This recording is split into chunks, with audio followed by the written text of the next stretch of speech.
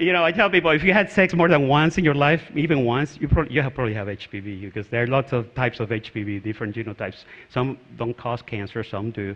Some cause anal warts or warts in your fingers. And we're getting warts when we're kids, most of us, right? In our fingers, some of us. So it's in our bodies. Most of us have it. Some of us have the real bad stuff, especially the ones, few of us have had too much sex in our lives. I'm not naming any names, including myself, but the more sexual exposure you've had, the more chances you probably have a lot of the different types of HPVs. And some people clear it normally. They get infected, and their immune system basically clears it. But most of us, and some of us they clear it. If you have a good immune system, some people get reinfected. They clear it, but they get reinfected. And some of us, maybe most of us in HIV have basically it remains active in our bodies. And we have a persistent infection. There's every HPV does not cause cancer. There are only 4 types, 16, 18, 45, and 56. The issue is that not a single doctor is doing the HPV test, the genotype test. I'm actually working on that right now because I want to get it done. It was approved. 2 companies have a test where you get a blood test and they can see what kind of HPVs you have, but it's only approved for women. It's not approved for men, and definitely not approved for anal cancer, even though we know HPV has a role there. So actually, with Jeff Taylor, we're writing letters to Roche and Abbott say, hey, we're men, but we want access because it costs $280 if you have to pay for it yourself.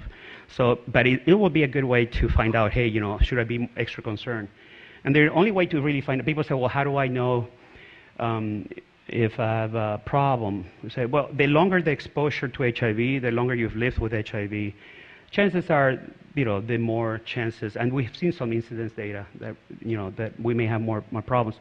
A rectal exam, if it's that evident, if you already have issues, more than warts, but how many doctors stick a finger in your butt, even for prostate? Very few. I'm finding out more and more that this yearly test is not done for men and women. I'm not talking about men, I'm talking men and women, because it doesn't discriminate. And a pap smear, there's some evidence that just scraping the anal area with a pap smear and sending it to a lab to grow for growth to see if there's any irregular cells may be an indicator if you have a problem here that will pick something up. It's not 100% effective, but it's easy and cheap, and for those that have no insurance, definitely an option.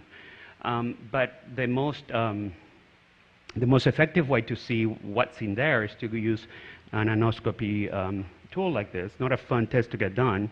By the way, if you've lived with HIV for over 20 years and you haven't gotten your butt checked, you need to get it checked. And that's another thing. And people say, well, why are you so absolute about what you say? So, well, because, it will not hurt. If you don't have it, well, good news.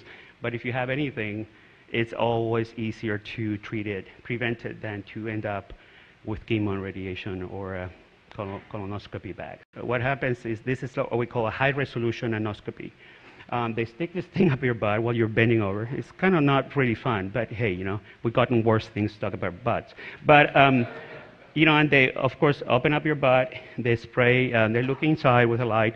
They spray some vinegar, some acetic acid, and they shine infrared light to see what mucosa actually shines differently. The cancer mucosa tends to shine very different than healthy tissue. So they can actually see, and then some doctors go with infrared coagulation or to cauterize and cut and send it to biopsy.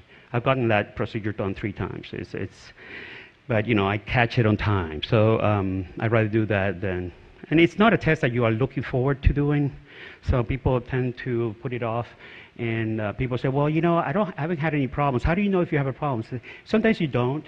Sometimes you have some bleeding, thinking it's a hemorrhoid or rough sex or something.